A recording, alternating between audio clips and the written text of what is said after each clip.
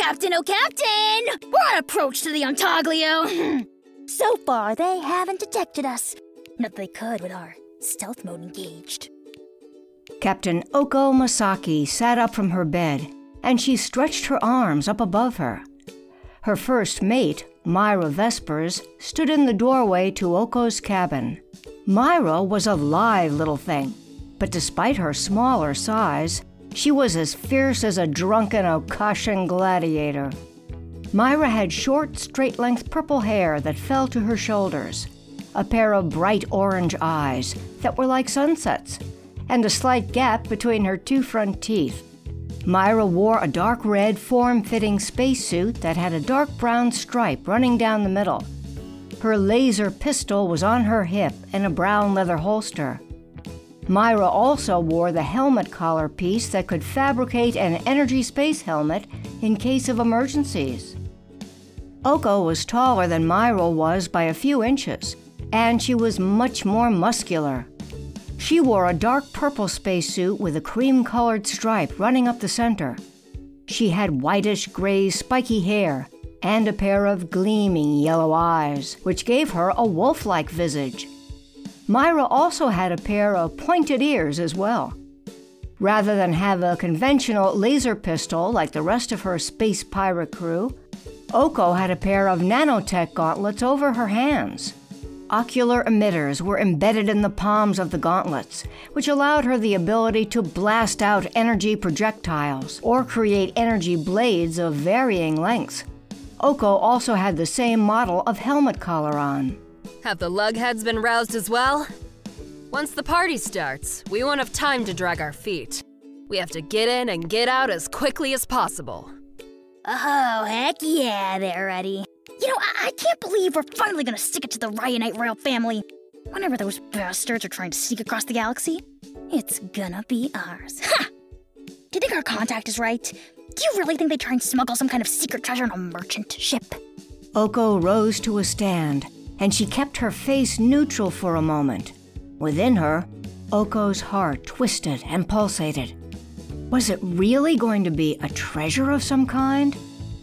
Or was it going to be something else? It was the very idea of it being something else that sent horrid shivers up and down her spine. Within the depths of her mind, she prayed, "Please let it be just treasure." Outwardly, Oko grinned from ear to ear, a mask she had gotten used to donning. She followed Myra out of her cabin. Who knows what goes through the mind of these pompous pricks? But you're right. Whatever they're trying to sneak past galactic customs will be ours for the taking. And selling. Not only will it make us filthy, stinkin' rich, but it will hurt the Ryanite royal family. A double win in my book. I guess some things can never be forgiven. Eh, Captain? No, they certainly cannot. I'll never forgive Prince Yoki for what he did. Never in a million years.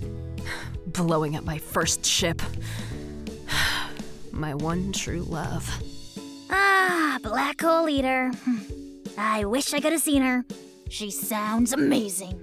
Oko and Myra walked side by side down the hall, heading toward the bridge of the ship. She was. 8 quad lasers, a mega hyperdrive booster, advanced cloaking, and the most bitter of losses. She had a hot tub inside my cabin. I was super blessed to have been able to join your crew after you got a hold of this ship. The Quasar Dragon has felt more like a home to me than any other ship I've been on. Has it really been 4 years since the Gibraltar heist? Yep. Aw, man, my mother was so mad when I left the family clan to become your new crewmate. I'm certainly glad you did. It's been a great 4 years. So much wealth gained, and friends lost. It's been one hell of a ride. A ride that's far from over. Oko and Myra walked onto the bridge of the Quasar Dragon, a small, light space freighter ship. Only 3 people were on the bridge at the moment, the helmsman and 2 of the cargo acquisition specialists. The helmsman was none other than the super sweet, but also delightfully shy, Corinder Jacobs. Corinder, who often went by Car for short, was a person of average height and weight. They had a shaved head, but a pair of light green eyebrows and enticing light green eyelashes. Car had a pair of rosy pink irises, too. Car wore a bright blue spacesuit with light green circles running up and down their pant legs. They sat behind the helm and operated the ship. The pair of cargo acquisitions specialists were indeed a pair of lugheads. While both were nice enough, well, nice for being pirates anyway, they were quite dumb. Whereas Myra was the brains, Ned and Dom were the meat, the muscle. Ned was the shorter of the two, matching Oko in terms of height. He had a large scar that started on his chin and wrapped all the way around his head, as if someone tried to can opener his skull. It ran up one cheek, curved under an ear, then rose at a steep angle so it ran above his other ear before it stopped an inch from making a full circle. Ned had bushy brown hair and blue eyes. He wore a brown spacesuit that had a bright yellow star on his right ass cheek. He gingerly had a laser rifle in his grip. Dom stood about 7 foot 8 inches tall and was from the planet Lazard. He had dark green scaly skin and a long and whipping tail, a pair of solid black eyes, and a mouthful of razor-sharp teeth. His tongue was bright pink. He wore a solid green spacesuit, which almost looked like he was naked. Dom loved tricking people into thinking he was naked. He had a pair of heavy laser pistols, one on each hip. Ned sat in the chair in front of the communications array, while Dom sat in front of the weapons terminal. The captain's chair was on a slightly raised platform, and beside it was the less impressive first mate stool. Captain on deck! Now the show can begin. Oko sat in her chair, and she stared at the large view screen just above where Carr piloted the ship. 3 screens stretched across the front of the bridge, showing various vantage points and important technical data related to the ship. A large rectangular spaceship was soaring through the cosmos ahead of them, and it bore the name Ontaglio on its side. There she is, my friends. The Ontaglio, one of the most well-stocked luxury merchant ships in the quadrant. Are you sure we can't take anything else besides the crate, boss? If we all took a handful, we could... If you took a handful, then how would you fire your rifle, dumbass? Well, we could use backpacks or something. I don't know, but there's so much wealth to be had. The only thing we're going after is the crate. Nothing else matters. I'm not sure what it is, but the royal family is trying to get it to the Dugo system without it going through galactic customs. That means a giant freaking payout, for sure. Forget everything else on the merchant vessel. In fact, I want you all to imagine the only other thing that the Ontaglio is carrying besides the crate is socks. What kind of socks? It doesn't matter what kind of socks. She said forget about them. We just need to focus on the crate. What? It was a legitimate question. She said it was a luxury ship, so luxury socks could be nice. Ned, shut up about the socks. There aren't really socks on the ship. Actually, according to the ship's manifest, there are some socks on board. Not helping, Car. See, there are socks on board. I'll bet you they're really nice ones, too. Well, duh. It's a luxury ship, like the captain said. Enough about the socks. What do you have against socks? Don't you like socks? Yeah. Don't you like them? I wish I could have a pair. But my kind don't wear them. Oh, I love me a good fuzzy sock. They feel so good on my toes. I like toe socks. Oh, Dom! I bet we can find someone to make you special socks. You know, for lounging. Oh, that would be Lovely. Oh, for the love of another one of socks! We're about to start the mission and you're wasting the captain's time. Sorry, Captain. It's okay. But back to the matter at hand. Don't try to steal anything else. We'll have our hands full with the crate as it is. According to our intel, it is being kept in cargo hold number 5. Car, can you latch onto the Ontaglio and create an entry point for us? Yes, Captain. They won't even know we're connected. The Quasar Dragon sped up and curved about so that it could fly alongside the larger merchant vessel. With expert skill, Carr tilted the controls and let their fingers dance across the panels. Within minutes, the Quasar Dragon was where it needed to be. Cable shot out from the Quasar Dragon's hull and magnetically attached to the Ontaglio. Once we start cutting through their hull, the merchant ship will be notified. You can expect some heavy resistance, Captain. I wouldn't have it any other way. How close is the entry point to cargo hold number 5? Exactly 100 feet away from it, to the right. Myra, Ned, Dom, let's go over to the boarding tube. Once we have a way in, Dom and Ned, do what you do best. You mean fart in their sleep? I don't think that's gonna help in this situation. Mostly because we're not asleep, Myra. Duh. Yeah, duh. They have a point. They're indeed not asleep. Whatever. Captain Oko Masaki, Myra, Dom, and Ned moved over to the boarding tube. All together, they activated their space helmets. Energy shields surrounded their heads. Oko touched a small button along her helmet collar. Begin the boarding process. Beginning the boarding process now. Oko flexed her fingers and double-checked the readings and indicators on her gauntlets. Everything appeared to be operational. After a few moments, the door to the boarding tube slid open, revealing a small hallway leading to the Ontaglio. Ned and Dom moved down the tube. As soon as they got to the corner, they peered around either side. Ned brought his rifle around and began firing it. Dom provided the backup. Oh, a pirate's life for me! Ahoy! There are worse ways to make our lives memorable. Let's go! Oko and Myra sprinted down the boarding tube just as Dom and Ned advanced inside. The whine of energy weapon discharge pierced the air. Oko smelled the aroma of burnt molecules in the air, and she grinned. Come on, you call this defense? Pathetic! They are quite awful at this, aren't they? Oko peered around the corner and beheld the carnage. Blaster marks were on the floors, walls, and ceilings of the corridor. Armed security guards were hiding behind bulkheads and other beams, and they fired out when they could. However, both Ned and Dom advanced down the hallway fearlessly. They took cover when they needed to, but they advanced toward their destination, the Cargo 5 door.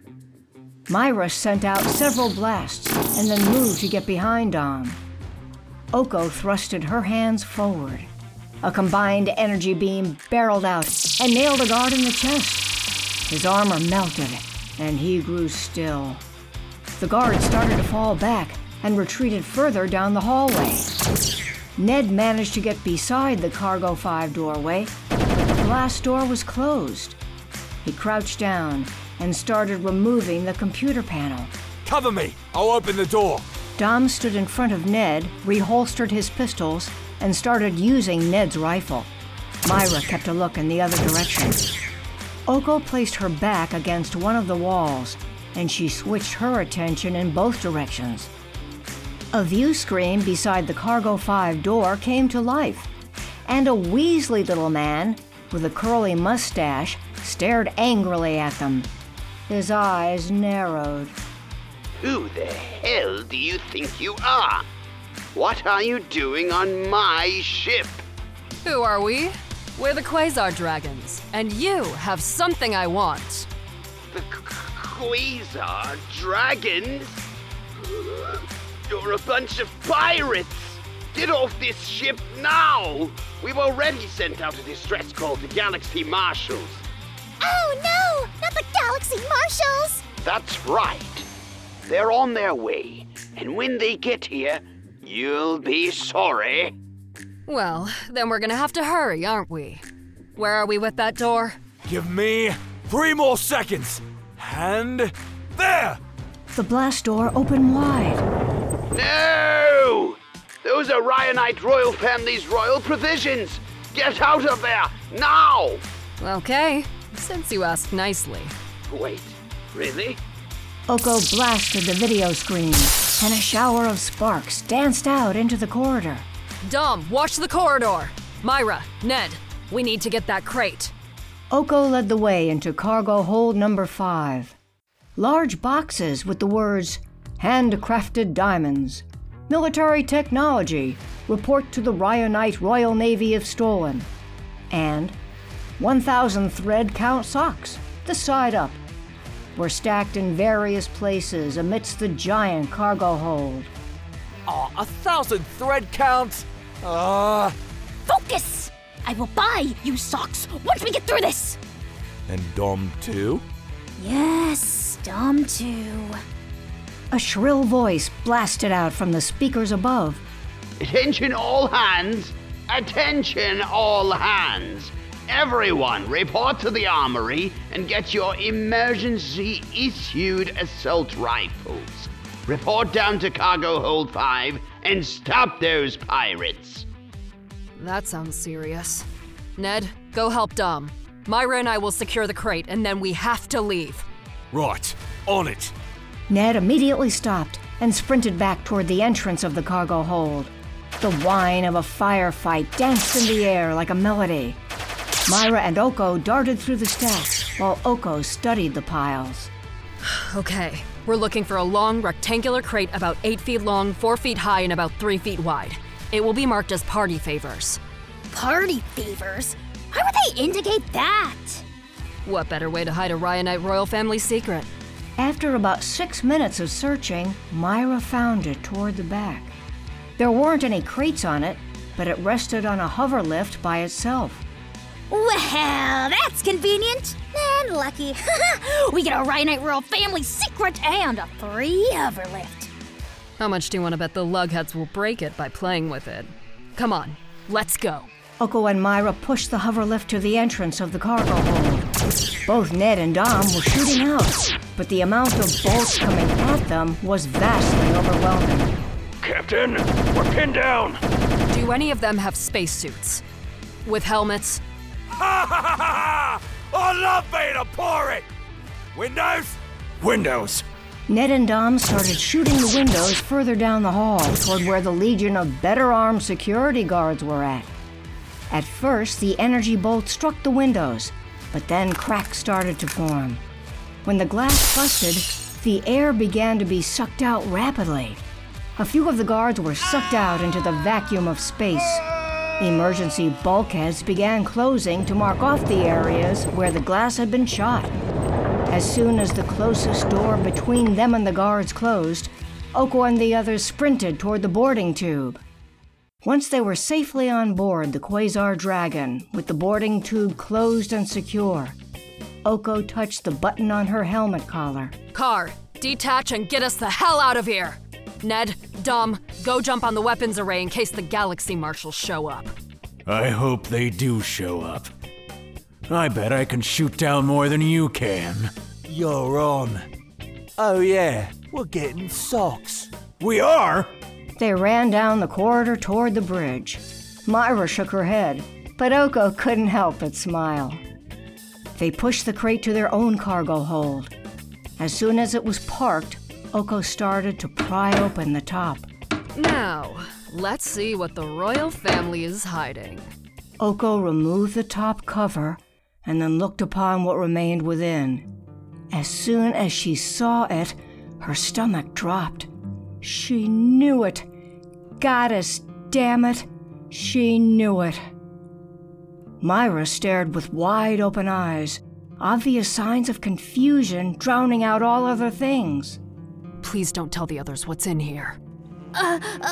Of course not, Captain, but I don't understand. A large stasis pod was within the crate, an active pod that kept the individual within it in perfect hibernation. Oko stared angrily at the person.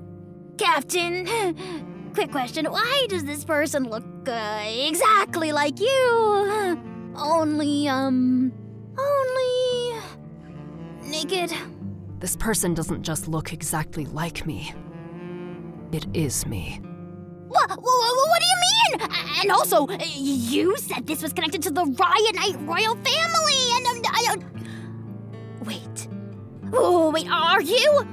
My dear first mate, that is a rather complicated story. A long story. Oko placed the lid back on the crate and then nailed it back in place. I don't think you will want to bear the burden of this truth. About me, and how the Ryanite royal family has stayed in power for so long. It will be easier on you not to know. No, please, Captain, please let me know. Please, let me carry part of this burden with you. Are you sure?